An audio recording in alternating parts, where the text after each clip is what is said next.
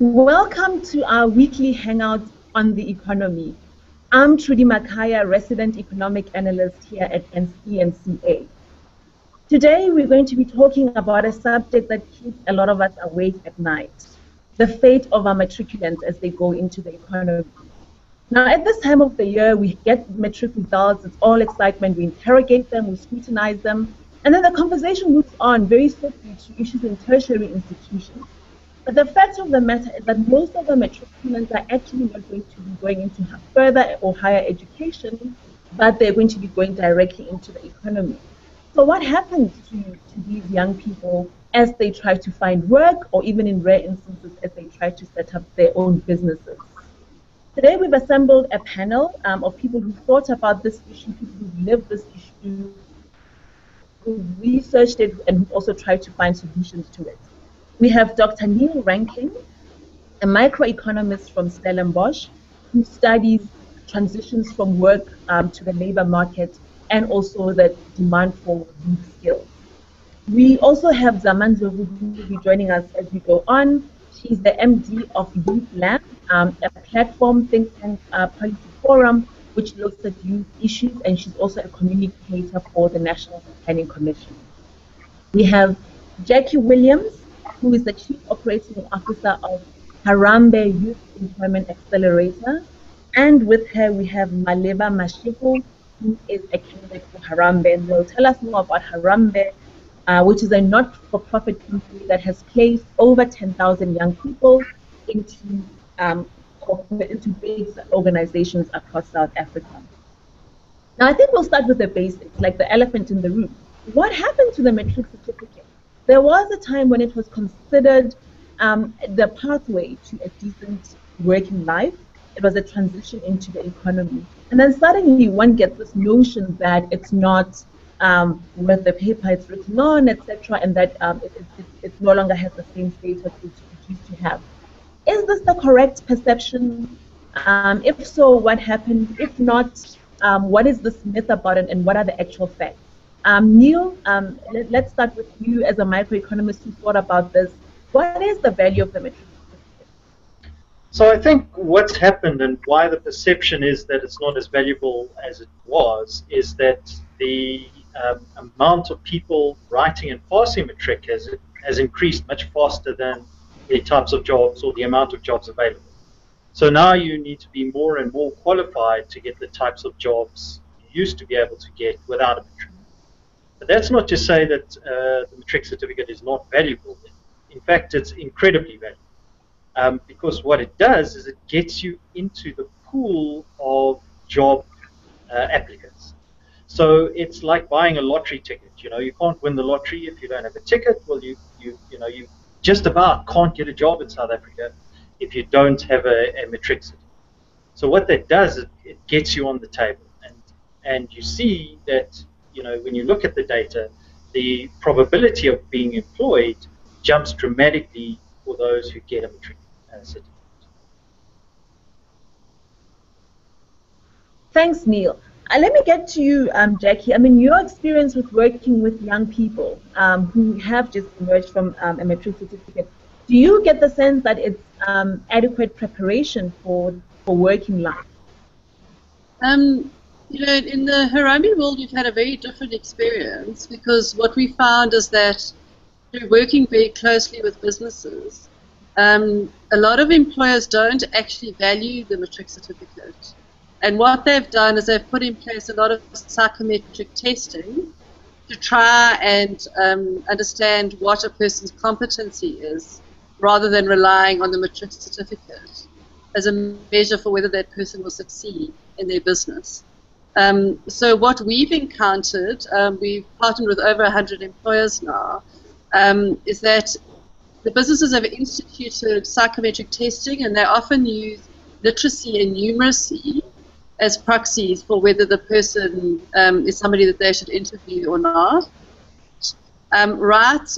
Varying right across all the industries. So right from, if you want to go work in a retailer in South Africa, even though you have a matric certificate, you still have to pass a literacy test or a numeracy test.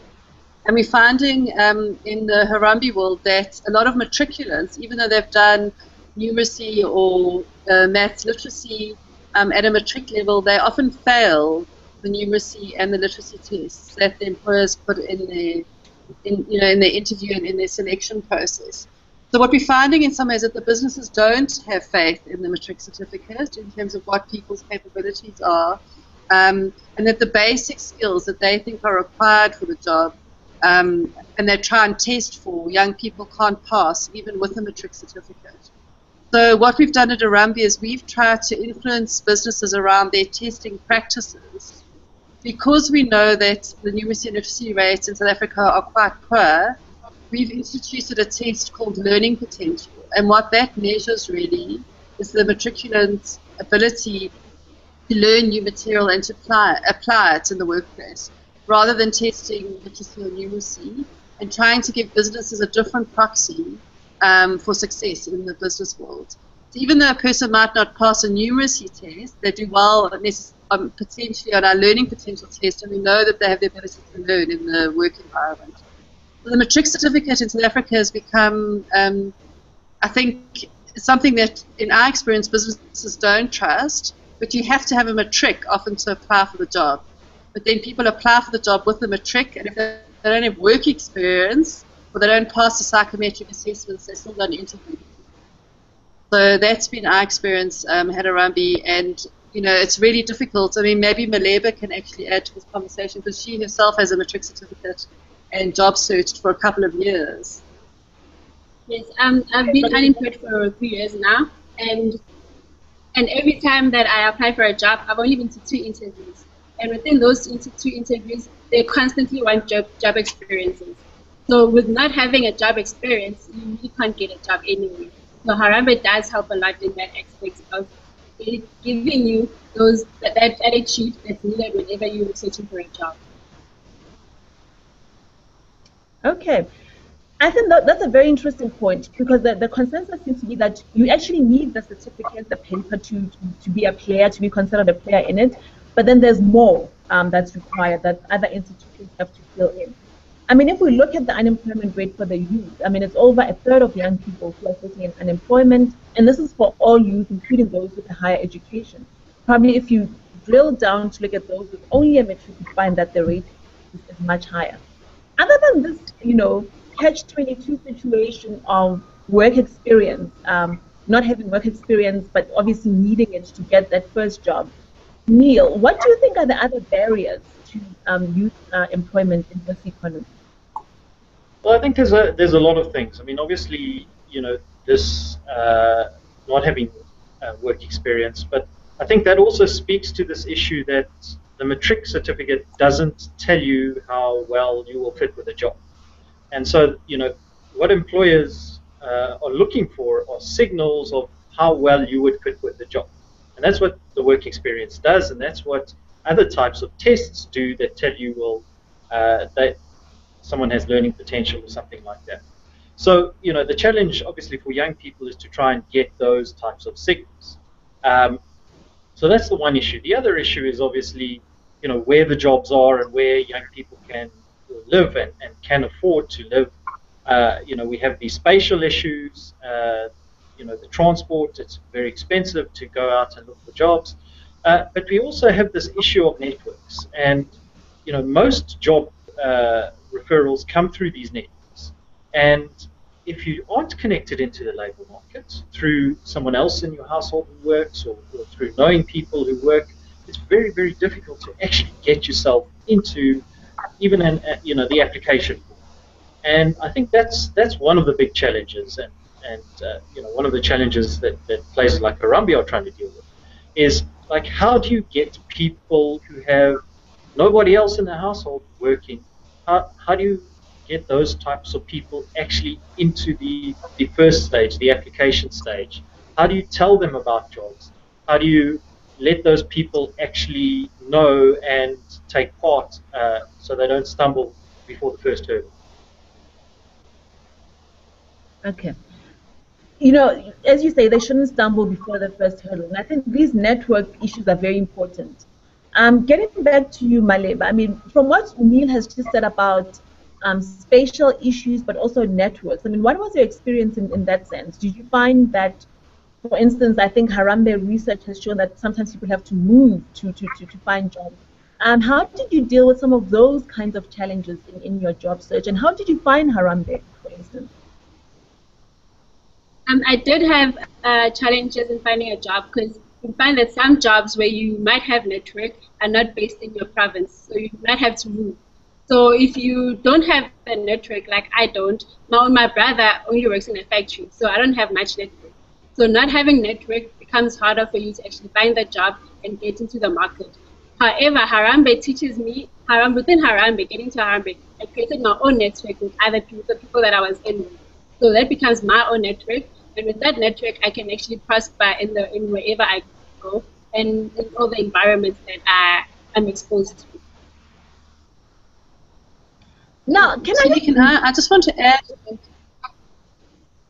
Okay, so in the Harambee world, what we've tried to do over the last 3 years that we've been in existence is to try and help young work seekers who haven't had a lot of work experience, so less than a year's formal work experience, come through an assessment process, and then we've done a bridging program for young people to make them more work ready for the world of work.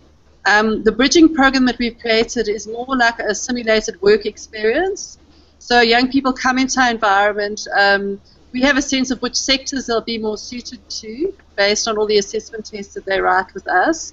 And then the bridging curriculum is designed like a work experience. And young people are taught to manage themselves. They have a scorecard. They have to participate. They have to work for all the work opportunities that we have. And then what Harambee's done and worked very hard at is to partner with a whole lot of organizations that will take young people from us into entry-level work, even though they don't have work experience. But they've had a bridging program through Harambee. And we're finding that it's translating into a lot of success. So in essence, Harambee holds the network with the employers, and a lot of the young people who come to us, because of where they live, their geography, the level of poverty in their family, and the level of unemployment for a lot of young people in their own households, find their way to Harambee, and then we create the network for them. So after they've completed a bridging program, for example, we would then assist them and bring in employers to interview the young people that would then put them into work. So in essence, even though the matriculant has a matric certificate, they come through our assessment battery. We've guided them in terms of what we think work would be more suitable to their interests and to their abilities. Then we take them through a bridging program, and then all the young people that we've sourced are based on demand that we've secured up front. So Harambee goes out and looks for where all the available jobs are, all the entry-level work in the economy, and then we bring in young people to try and fill those positions, because we know that they can't find work by themselves. Some of the barriers for young people in South Africa to work seek, obviously poverty plays a big role. So taxi fare to go and job search, time at an internet cafe when you don't own a computer, or if you do, internet in South Africa is very expensive, so you can't job search in the way that most people do. And then I think sometimes it's also a lot of misunderstanding about the economy in South Africa and where entry-level work is for matriculants. So matriculants have an expectation of where they think they should work, or they've had some counseling from a teacher at school, and often there's a big mismatch between what jobs are available to the young person in their geography and what jobs they're looking for. So Harambee's had to do a lot of work around what we call career advocacy, is to also help young people. So the misperception in some ways is also a big barrier in terms of how people job search and what they job search for and what their expectations are of work, as well as the transport issue. So, Neil alluded to it, but geography in South Africa and spatial issues are a huge issue in South Africa, not just in terms of getting work, but then also in terms of sustaining work. So on an entry-level salary, if you're paying more than a third of your salary towards taxi or transport, you can't sustain the job. The people then fall out of the job back into unemployment as well, because they've got to pay so much for transport. So transport, a lot of access. I mean, I also want to pause at this stage to obviously to emphasize that when we're talking about networks here, we're talking about benign, innocent ways of bringing employers and potential workers together.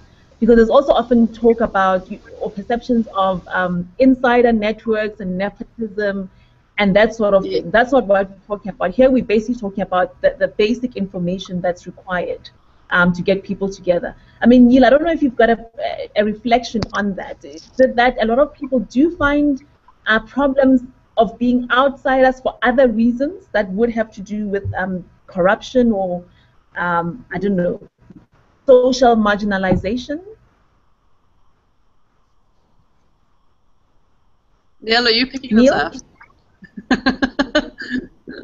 Okay, we'll get back to Neil on that. Okay. Zama has joined us. Zama, are you with us? I am. Can you hear me? Okay, I can hear you perfect. Thank you for this. Of course, you've had multiple experiences across the economy as MD of Youth Lab. You're also, of course, involved as a communicator for the National Planning Commission, but I think you're not speaking for them necessarily in this conversation.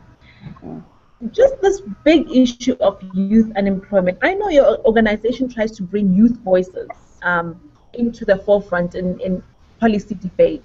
Is the youth voice being heard on this issue? I would say at policy level, definitely not enough. It's kind of secondary voice. There are a lot of organizations that are doing great work that end up, I suppose, from their position, speaking for young people on their experiences. I mean, these are valid voices. These are people who experience almost objectively the concerns of young people and the concerns of employers. But there is definitely a need for more spaces that have direct voices from young people, especially now given that the youth policy is out and feedback is being requested in the next month or so. I think feedback, the closing for that process is the end of February. But even then, these are very small windows of opportunities for young people to say something directly. More often than not, it's other people speaking on behalf of young people. And what are the key issues that you think are missing from this debate, from your perspective and your engagement? Because we've talked about more like objective barriers to finding employment, like transport, like the costs of searching for work. But are we missing something? Are there other social, perhaps cultural issues that are being left off the table in this discussion? It's a myriad of issues that fall under the banner of structural. So give you an example. I was speaking to some young people who have just graduated, and they were talking about how they can't take internships because the amount they get for an internship it covers or barely covers transport. So if something happens that's an unforeseeable expense outside of transport, that young person will not have enough money at the end of the month just for transport. And they don't have family that they can ask for money. I have that situation also actually at work, so I really understand it. And when you speak to employers will tell you that basically employers feel as though young people are acting out or being entitled by saying this, as if they're not grateful. But there is, because of our structural issues, there is such a big gap between the understanding of employers of what the experience, the real lived experience of a young person in a household is around the access to resources, who they can ask, versus what the employer understands life to be in South Africa. Because that employer has a child that can do an internship unpaid because he or she can give that child money for transport.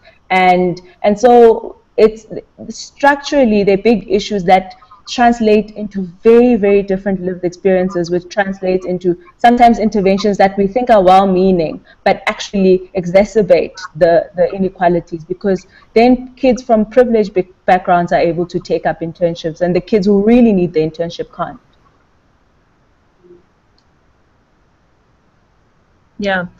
Countries like America, they don't have the same necessary challenges with poverty, that internships are a luxury for fairly Ivy League graduates to access jobs that are not available to people who have to earn a living from day one and who have to contribute to a household, etc.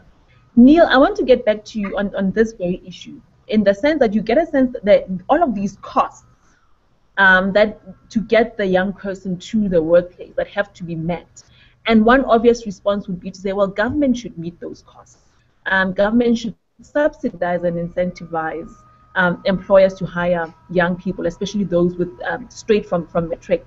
And the question is, well, I think you know the debate. Should we be paying employers to meet to be creating jobs and to be meeting some of these basic costs? Well, government is subsidizing them. I mean, with their employment tax incentive, that's aimed at this group. And, you know, employers get tax back or a tax credit if they hire, if it's a new hire and they hire younger people between 18 and 20 and 30, and at the sort of lower end of the earnings or the wage distribution. So those are mostly sort of new jobs, entry-level jobs. So government is trying that. I mean, I think, you know, the first best solution is obviously to grow the job pool and to grow labor demand.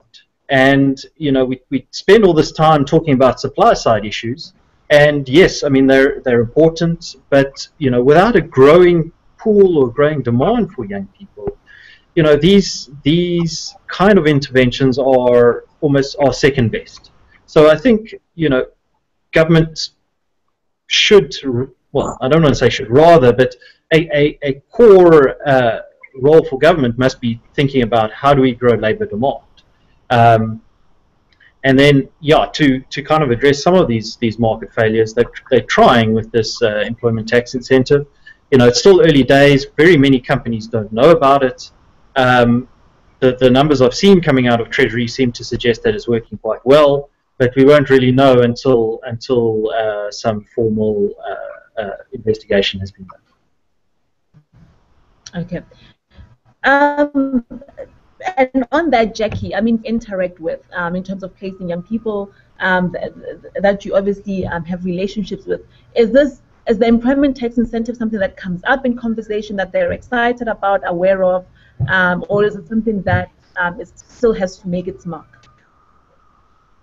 Look, I mean, we've tried to facilitate some conversations between Treasury and employers around the tax incentive. I think it's been really useful in terms of Harambe's world, because we focus on youth, for companies to have motivation to hire youth particularly. But I also think it's something what we've also tried to do is to influence employers around what the issues are for young people when they get their first job, and to break down some of the basic barriers. For example, you know, if we can influence how the young person is paid, for example, in the first month of work, it's really beneficial. So if they can get paid potentially weekly for the first 2 weeks, and then maybe every 2 weeks, and then monthly, for example, that tries to create a buffer for transport. So we've tried to really, when there's been poor retention often with our employers, we really try and give them a sense of what the difficulties have been for young people to stay employed. And for the employers to try and take up the onus on trying to solve some of those issues. And then the other thing we've also tried to do is to prepare young people for what the requirements would be. So, for example, if an employer is only going to pay you in 6 weeks, you know, from the stipends that they get at Harambe or potentially from other areas, we try and help them problem solve and plan for the transport and budget so that they know that they can get over the first hurdle. I know that's not always possible. If we do find from the research that we've done, about 40% of the young people borrow money and then pay it back. But the sad thing is that some people borrow from loan sharks and that, even in their first month of work, and then get into debt because of the high interest rates, you know, just to cover transport to get to work. So, you know, my sense is employers also need to be, as much as they get the tax incentive, try to rethink about how they remunerate people that first come on to work. And within our own organization, we've employed over 100 people, but often we stagger it so they get weekly pay, then every 2 weeks they get paid, and then they would go on to monthly pay to try and close some of that gap around the issue, you know, the practical costs of coming to work are for the young person. But yeah, I mean, employers need to, I think, do more actually. And I think the benefits is that it does improve their retention in the long run.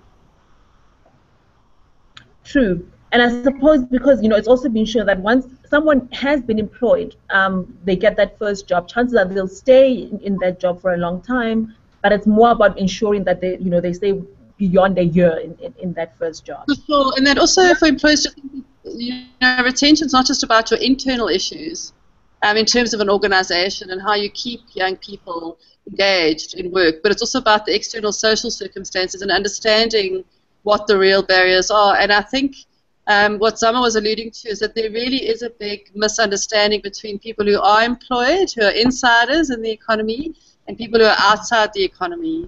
And that people don't really understand, once you're inside the economy, how hard it is to get into the economy and then to stay in the economy when you come from a place that doesn't support that. Whether it's, in terms of income, household income, or social issues, or health issues, or whatever it is that you have to manage in terms of staying employed. So at Harambee, we've tried to generate a lot of research. So we've had over about 150,000 young people apply. And we've tried to understand what the barriers are for job seekers in South Africa, and then to try and create mechanisms where it's cheap for them to apply, it's easy for them to apply, and then when they get into work, our big motivation is to keep them in formal employment for at least a year. So to build a process that helps to sustain them, helps them to plan, helps them to budget, helps them to understand what the world of work requires for them to stay employed. And I suppose there's something that we often say quite flippantly, that there's so much effort placed towards encouraging people to become employees, and not enough in terms of encouraging young people to create jobs and become business owners. So I want to change tack a little here, maybe starting with you, Zama. Just thinking about that proposition, how likely is it for young people coming straight out of Matric to start their own businesses? Those who try, what are their experiences? Is this a reasonable thing to be saying about young people, that they should be trying to create jobs themselves? We know from research that people who start businesses because of a need to get an income subsistence, far more likely to fail than people who start a business because they have a good idea, because they really are passionate about business. We also know that people who have had experience in working in a small to medium-sized business are more likely to do well when they start their own business. And so that means young people who start businesses should have had a job first. There's a whole lot of statistics that tell us that starting a business is not simply an issue of get seed funding and do something. We also know that structurally South Africa does not support businesses, small businesses. We know that we have a high failure rate. We have a small concentration of businesses that support other businesses. So there's quite a lot of it's quite competitive in that small medium-sized market. And given that, it's a very tall ask of anybody, never mind a young person who's coming out of school. And so we have to ask ourselves how realistic the expectation that 90% of jobs will come from small and medium-sized businesses, many of which will be started by young people who don't have work experience. We must actually really start to explore the complexity of that transition between school and the workplace, as part of the transition to workplace, to self-employment, and maybe even becoming an employer. So yeah, it is. I hear that a lot. I also work at the Planning Commission, and it's one of the things that's in the plan that I sometimes even challenge my boss about. We need to be a little clearer about the expectation and realistic to our economy. And it is more likely that we should, I feel personally, that we should actually explore more of an option of, one, looking at people who are working, who have the management experience, the financial experience, the experience of writing business cases and testing out products and innovation, encourage those people to be less risk averse, and look at our financial institutions and the expectations, the things around bankruptcy laws, etc., that encourage those people who are actually much more likely to start a successful business, to start businesses. We have to do an evidence-based kind of approach towards entrepreneurship, and to put such a heavy expectation on young people. When we are struggling, we struggle with young people when they start working in a very protected environment in big corporates. How about putting a young person to be a business owner on their own? It's such an unfair expectation. So we need to relook at that. Okay, so unfair expectation, almost pushing young people into what will end up being survivalist businesses. Neil, your thoughts on that? Is that quite a fair way of looking at this issue around youth entrepreneurship?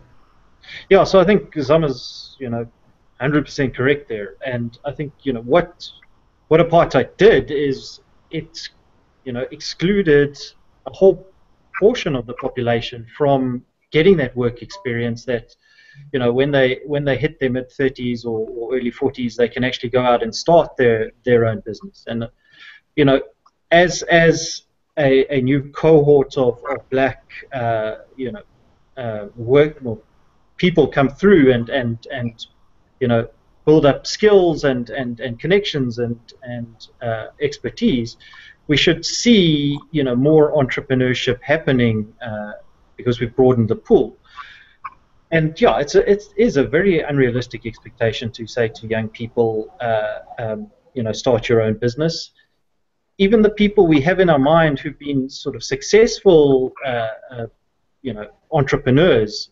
You think about, in the South African context, for example, Mark Shuttleworth, or in the international context, you think about Bill Gates and Zuckerberg and those guys. I mean, they all came from middle-class families where their families could support them. So again, we're dealing with these societal challenges where, like Jackie mentioned, young people can't survive in their parents' garage working on some concept without any pay because there's no other stream of income.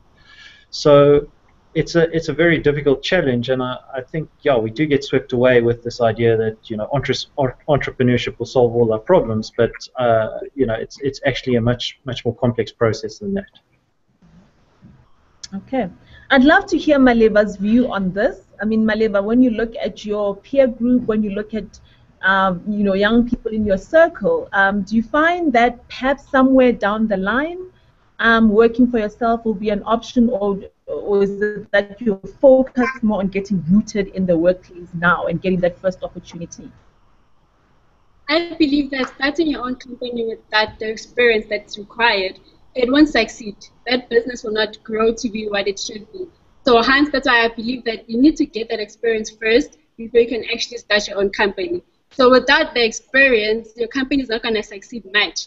You can't start a business when you don't know where you're going to get your finance from. So now you can start the business now, but then 2 months down the line, with no income, visible income that you can actually work on, your business is not going to succeed. So that's why I believe that when you start a business, you need to have some form of business experience behind you in order for that business to be successful in the future. Okay. I think there's agreement there that you need to start somewhere before you can think of going on your own. Now, just to think about then, we've talked about the issues, but in terms of just practical advice, in terms of the channels that young people use to look for work, some say people are over-reliant on the media, whereas the kinds of jobs they should be looking for are not necessarily in the media. People are too reliant on corporates, whereas perhaps they should be looking at small businesses in their neighborhoods.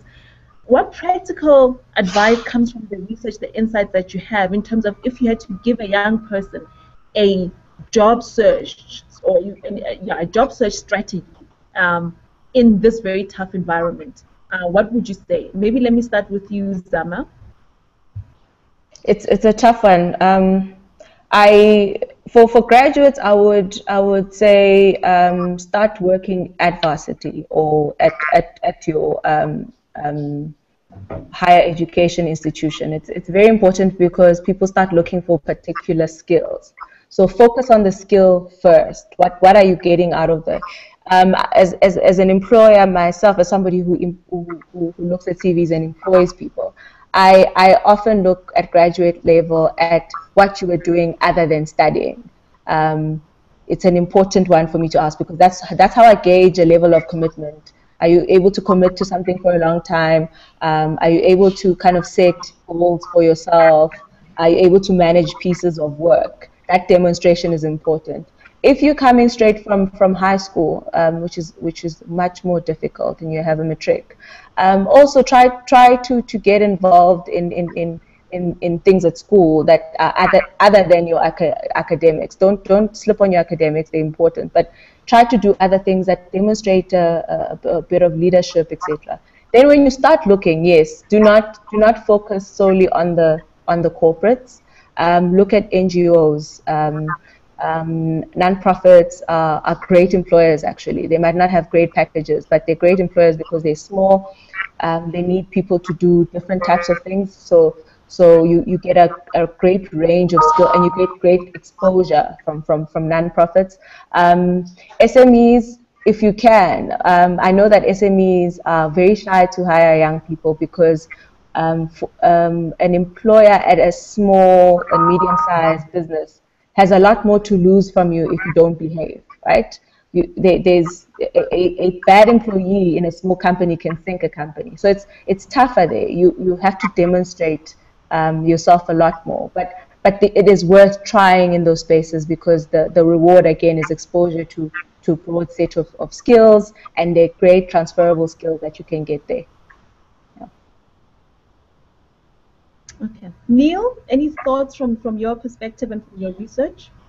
Yeah, so I think, the first thing is get your matric, because that gets you on the table. And yeah, I think Zama's got a lot of good suggestions there. My other suggestion would be to think about getting yourself into networks that would lead or give you contacts in the working world. So that may be, volunteering, it might be church networks, it could be NGOs, or those types of things that are networks beyond your immediate social circle, because a lot of the job referrals come through these kind of soft networks, which is not your immediate circle but those beyond. So try and break into those, the clubs you do at school or the extramurals you partake in. Because that at least gives you a broader group of people you can call upon in your job search. Maleba, were these things you were thinking about when you were in high school? Not even close. So you don't think of volunteering when you're still in high school because you're still growing up. You're still into a circle of your peers, just trying to have fun while you're still in high school. So if we had known that when you're in high school you need to volunteer or you need to start acquiring some form of skills, then I would have done that. But when you're in high school, you don't even think of actually going out there and volunteering. So all these things should have been known while we were still in high school. Maybe things would be different right now. And Trudi, I'd like to add to that because my sense is I think young people live in the moment. They're not necessarily planning for the future. So the way young people think, just developmentally in some ways, that they have a bright, wide, open future in South Africa, and that when they just finish matric, they just focus on that then there'll be opportunities. And a lot of young people are taught to believe that. And then my sense is that there's a lot of disappointment that seeps in afterwards because the job searching process is so painful and so hard and so alienating for a lot of young South Africans, which is a lot of the anger and a lot of what we see in the press around young people is the frustration, I think, of wanting to be participating. Because there's a lot of myths about young people that they don't want to work. I mean, our experience at Harambee has been that young people really, really, really, really want the opportunities, but they're not given them. So it's really hard, in terms of how people give up and they become despondent work seekers. But I just want to add to what Zama and Neil was saying, because I agree with everything they say. I think what young people have to engage with is that they need to think about trying to find opportunities that give them any form of work experience, even if it's for one day. So to not devalue some kinds of work experience and overvalue other kinds of work experience, because every opportunity to work is an opportunity to learn about how to function at work, whether it's a good experience or a bad experience, or whether you're working in Pick and Pay or in Nando's, or you're working at Burger King, or you're working at Standard Bank. You know, the experiences in some way should all be valued, because every experience at work gives you work experience, which, like Zama said, and Neil, gives you signals on your CV that you're able to engage with staff or sustain it. But I think the other thing that we're really finding at Harambee is that conversational English in South Africa is really, really important for young people. So we find that they go to school, they learn a level of English, the world of work operates in English, then they're pushed into unemployment, then they speak vernacular for 2 or 3 years, and then when they come and find their way to Harambee, when they have to go to an employer or to be interviewed or write a CV, what an employer does is says, oh, well, the CV is so badly constructed, I'm not going to interview this person. Or when they speak to them in English, the young person finds it really hard to converse and portray their own abilities in English.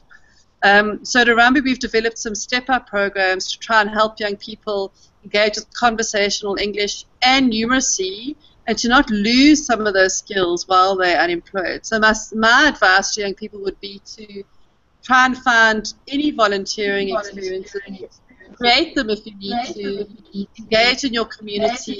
You know, even if it means joining a public works program, for example, and then also to work on English and to work and to continue learning. Whether it's even through your own library or whatever learning is available to you. I think you've just brought a very interesting point in terms of what is valued in the work sphere versus people's actual lived experiences. And it's a pity that, of course, there's this language issue. I mean, coming back to you, Zama, is there a sense that, you know, the economy and the opportunities that it's creating is not necessarily geared towards the expectations and the experiences of young people, and how do you bring the two closer together, especially when it comes to issues such as language and softer cultural things like being able to interact with an employer? Yeah, there are differences again, because we live in such different spaces. Many young people only really come to contact with people of different cultures, different socioeconomic backgrounds when they get to the workplace. And because they may not have a parent who works, they may not be aware of that kind of, you know, there's a kind of, how do I put it, a fluidity in our behavior when we move between spaces, and often we get the cues of that fluidity from our parents in terms of workplace. I know when I started my first job, my mother sat me down, she gave me a book, she told me I must never be late, she told me I always have to have a notebook, but I had that support from day one. A lot of young people don't have that support. They don't have that kind of understanding of those cultural cues, and they have to learn in the workplace, and they're severely punished.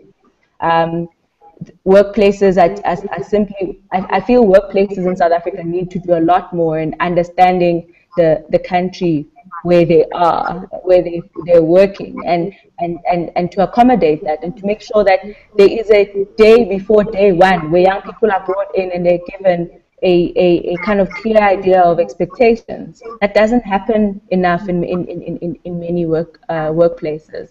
But it is a function of our society, and we must never discount what the word structure means in our society, and how it actually manifests itself in the experiences of young people, because this is where we're failing as a nation, really, to understand the severity of our problems, and to understand just how much of a step up we need to take in order to address those problems. We can't expect to be doing the same as a country in Europe for its young people when our country carries the burden that it carries. Very eloquent.